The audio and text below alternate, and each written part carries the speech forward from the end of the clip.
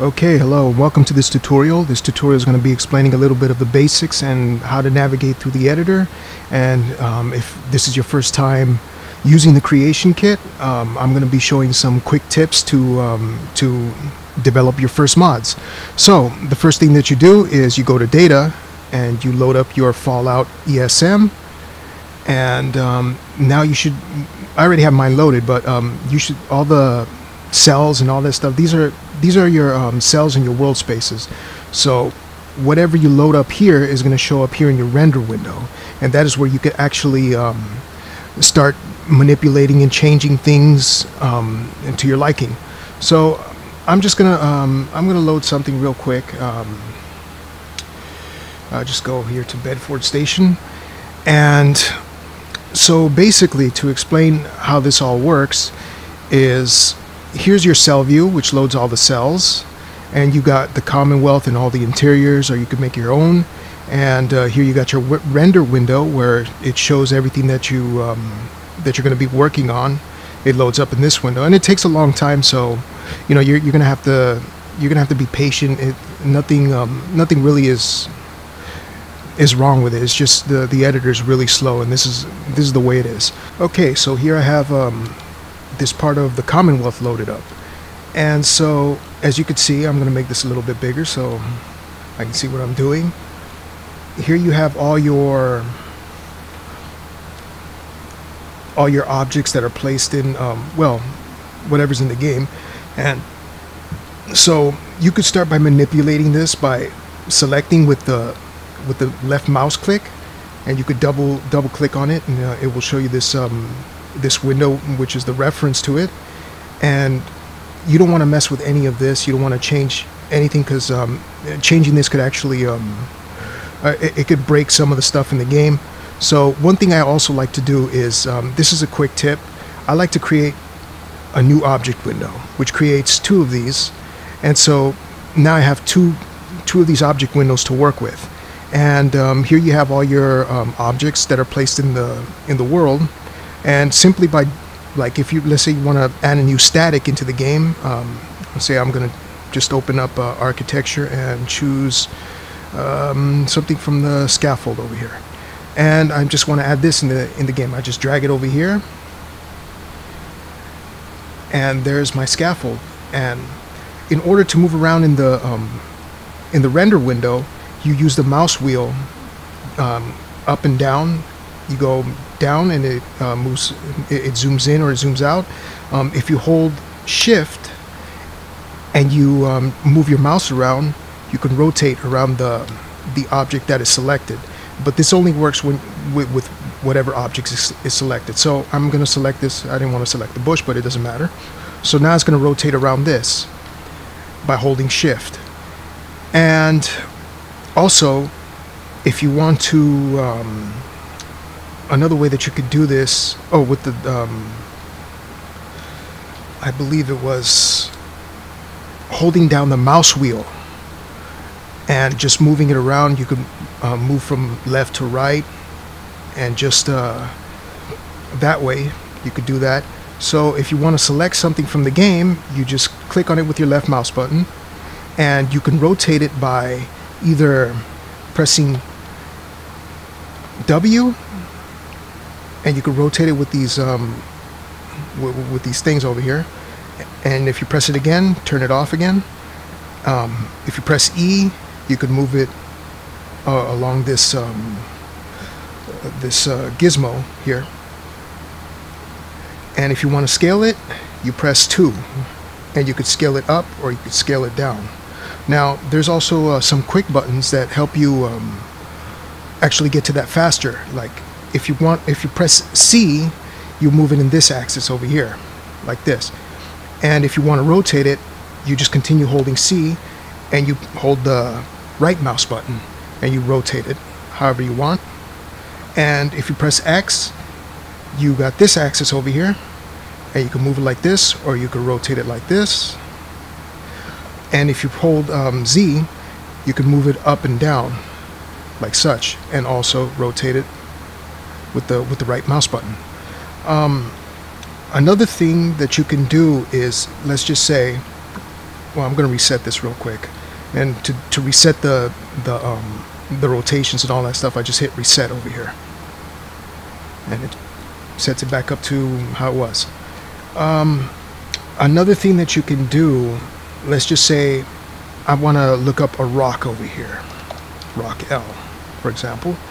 And also, this is your filter window, so it makes it easier to find objects that you specifically are looking for.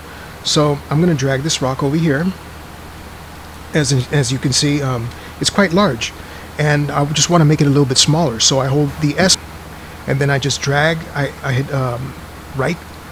left mouse button, and I drag down, or I could drag up to make it bigger. So I'm just going to make this a little bit smaller like this. And I'm going to drag it over here. As you can see that it's going through the floor. It's still in its same it's still in the same position as over here. So one thing that you can do is you can hold left mouse button and alternate, and then move it around. And what it will do is that it will move along the collision of the floor, and it will keep it at the same angle. So there's that. And as you can see, if I'm doing this, it's still locked into the world axis. So if you want to change that, you can go over here, and there's something that it goes from local and global. It's set to global by default, but if you want just local, then you just click on this button, and I'm just going to hold alternate again so that it sets it to the collision. And now it's set to the mesh's local rotation. So if I rotate it, it rotates along that axis. And so if you want to get rid of this this object here, you could just simply hit the delete, and there, it's gone. And there's nothing left. And also, if you push the A button, you could turn off your you could turn on the actual lights.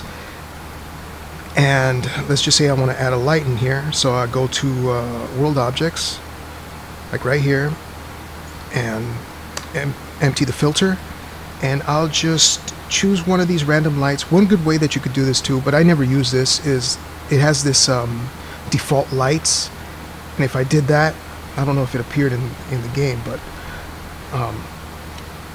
I think this is only for interior cells. So I'm just going to add a light in here.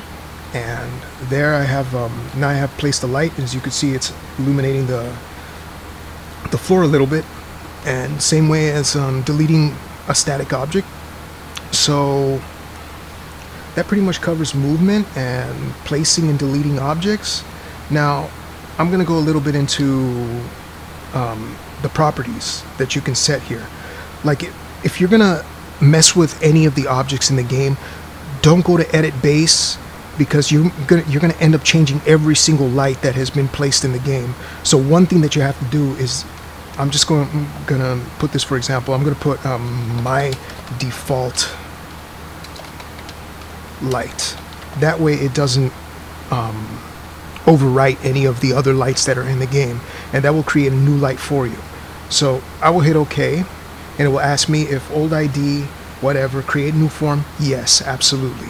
So there, now you have your own light, and you could use this light however you wish. But you can also use the original light without editing any of the original properties, by just simply going over here in this tab section and messing around with the light data. Like one fade, I'll put 3 fade, so make it brighter. And I'll move this a little bit, and now I'll go to extra, and I'll change the radius as well. So I'll put 400, and as you can see, it illuminates more of the area. And this one, my light, this custom light, it's still the same as it was before, but if I want to edit it and change the color, for example, I just select this over here, select color, and I'm going to make this one a little bit yellow. So hit OK, and I apply it. Now I have a yellow light. And as before, I can also just change the fade in the tab section, and this one is my original light that differs from the default lights. This one is still part of the game. Like if you overwrite this, then all of them would have been yellow. But now I have this light over here, and I can work with this one and do whatever I want with it. And so I hit extra, and I can also change the radius, such as this. And so now I have my two different lights. And so now if I want to add something different, let's say something like a movable static. And these ones a lot of these movable statics have collision and physics attached to them. So let's just say that I wonder what I can use. I'll just use this mannequin here, for example. And so I have my mannequin added into the game, and of course I could also, with these ones, I can also snap it to the collision by holding alternate and just moving it around with the left mouse button.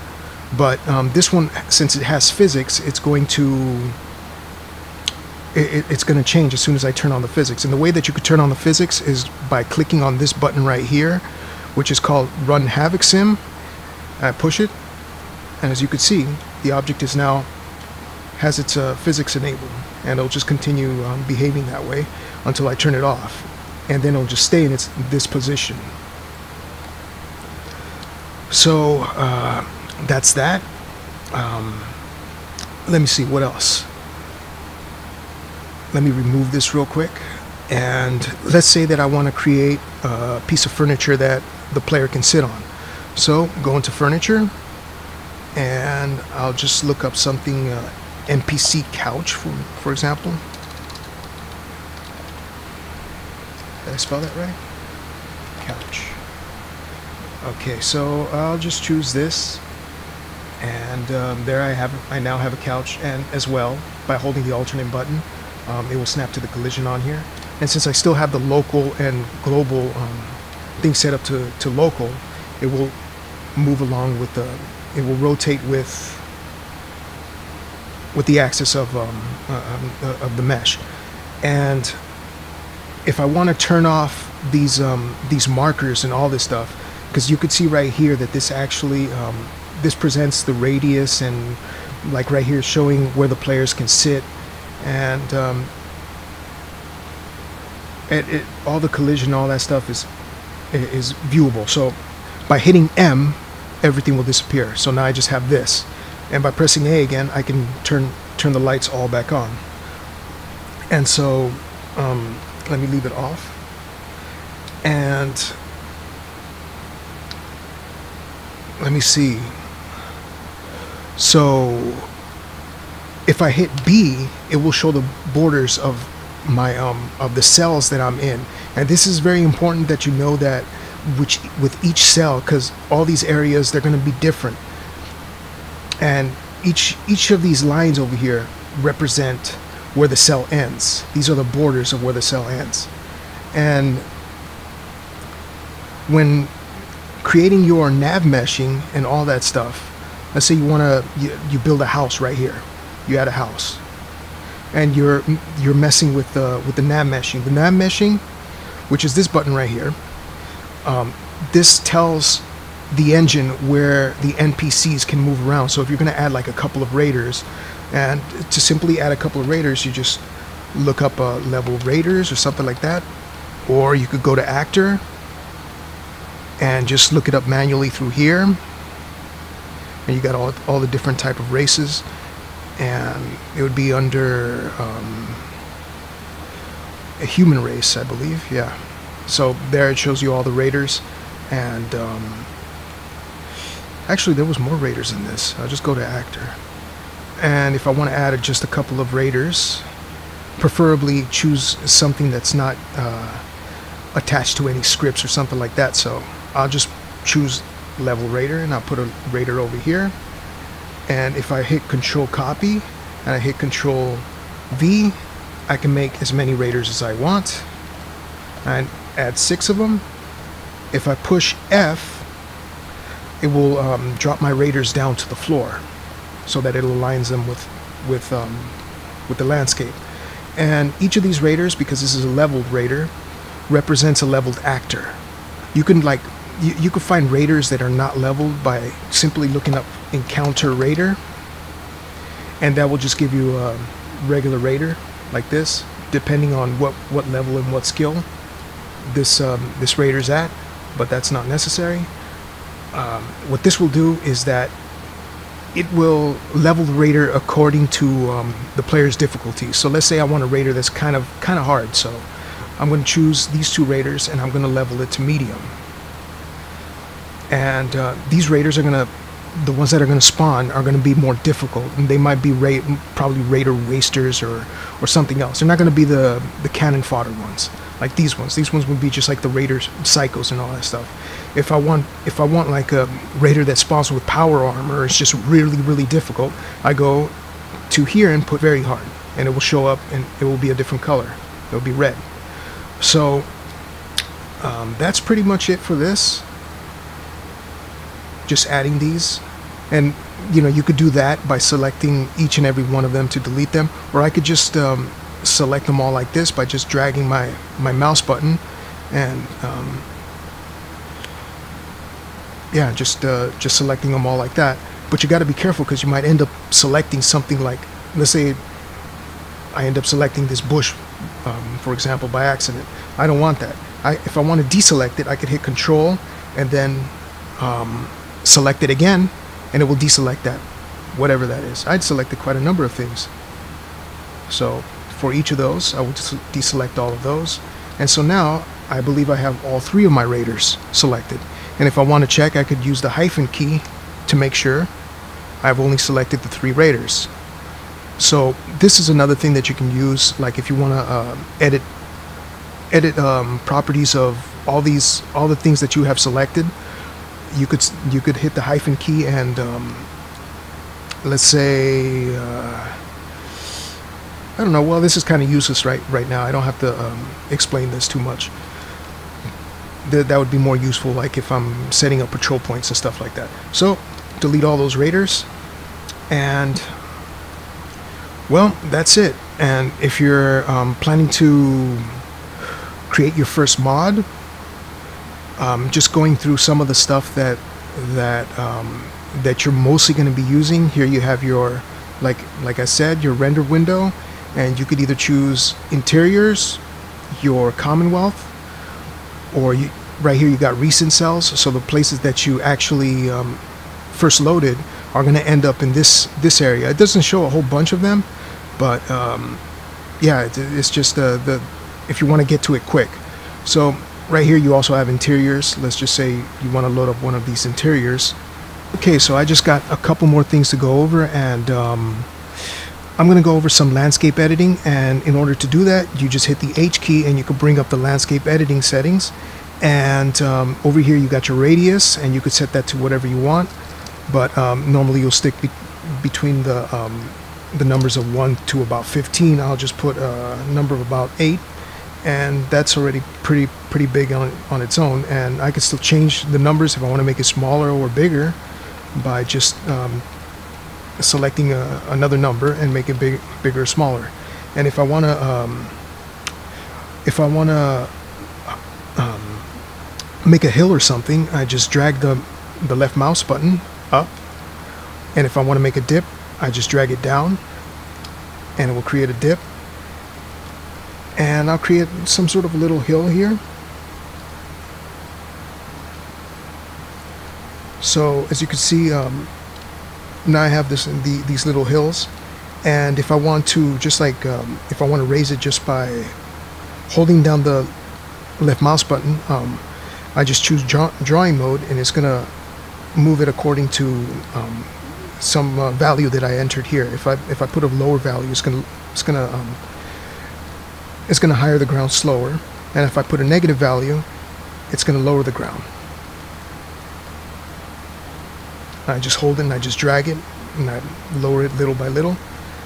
And if I want to toggle the foliage, I just go over here to toggle grass, and it'll turn off the grass. And as you can see, some of these vertices over here are kind of sharp. So in order to, if I want to soften this out, I could go over here, turn off drawing mode, or just checking this checkbox over here. and I can soften the land just by left mouse clicking over the area. So it will just smooth everything out for me. So now my hill is a lot more smoother, and it's been practically almost to how it was before. But anyways, that's basically how you edit the land, and you could just mess around with some of these settings here, and whatever works for you. And in order to paint, if you want to paint new textures on this land, you just right click like so, and that will change the texture on here. And so here I'm just adding a bunch of dried grass, and it's going to change the it's going to change how it looks if I turn on the grass. There's going to be more grass. So that's pretty much it for this. That's how you edit the landscape. So I'll push H again to turn that off. And another thing that you can do is also, let's just say that I want to put something like another static over here, like, it doesn't matter what it is, I'll just choose this mausoleum and rotate it like this. And if I hold the alternate key and drag move the mouse wheel up or down, I can actually go through the different types of statics and all the objects that are in the game to see if I find something in particular that I want to use. So here we got road, and there I have the excavators and all that stuff, and just continue looking through all these different things. And here looks like I got a building from Good Neighbor, so I'll drag that down a little bit, hit H again, and just drag the land all around. So I place it so that it fits more with it.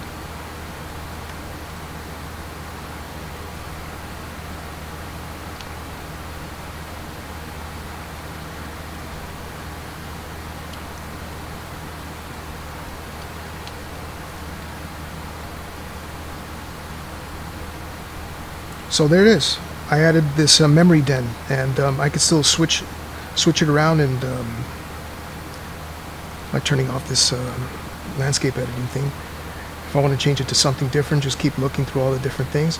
But I'm just going to leave that just as an example, and yeah. So I'll hit Control S to open up the save dialog, and I'll save it as memory den Abernathy. Okay, so here I am in game, and this is how you load up your mod.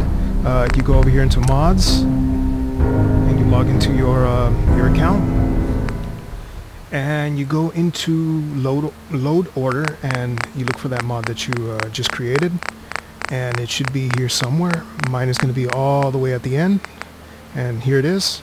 And I just select that, and I hit back, and it's gonna have this it's gonna change the load order and all that shit, and reload the mod. So